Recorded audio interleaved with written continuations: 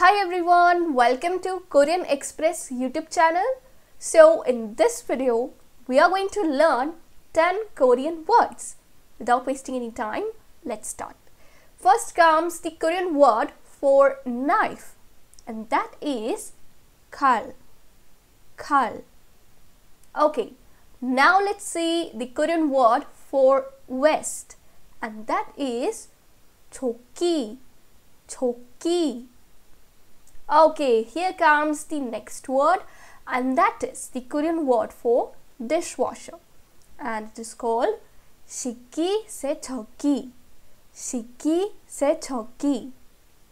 Okay, now let's see how you are going to say furniture in Korean, and that is 가구. 가구.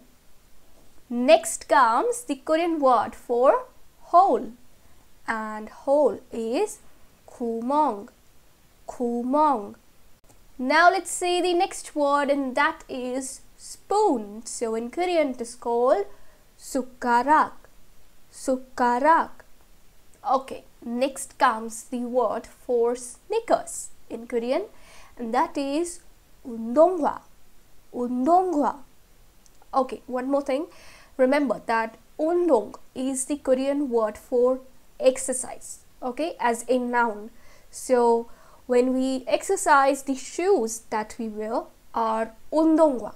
Okay, this is kind of the literal meaning of this word. Now comes the next word, and that is the Korean word for table. There are two words. One is 탁자 and the another one is table.